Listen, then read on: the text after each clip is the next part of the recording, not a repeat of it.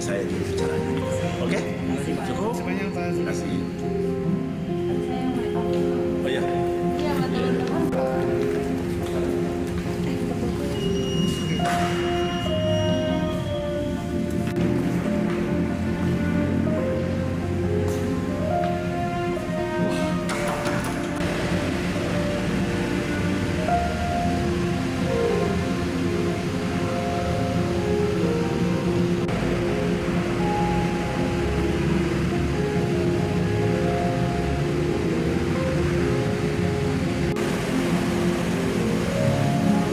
Bahwa putusan ini adalah gugatan, perkara ini adalah gugatan biasa diajukan dengan perdata, sehingga hukum acaranya putusan ini belum mempunyai kekuatan hukum tetap.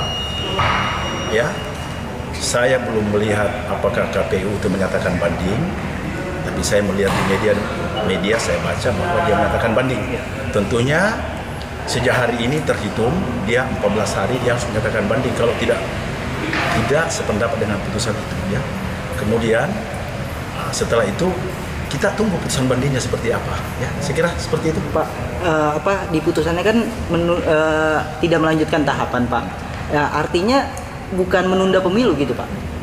Itu saya tidak mengartikan seperti tidak. Jadi silakan rekan-rekan mengartikan itu, tapi bahasa putusan itu seperti itu, ya. Menunda tahapan.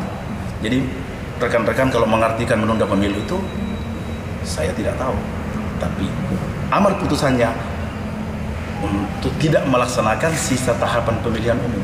Ya.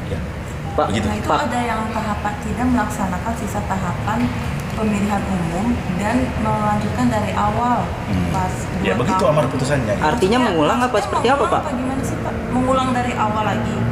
Silakan dipelajari putusannya, ya. Ya. Silakan media pelajari seperti apa.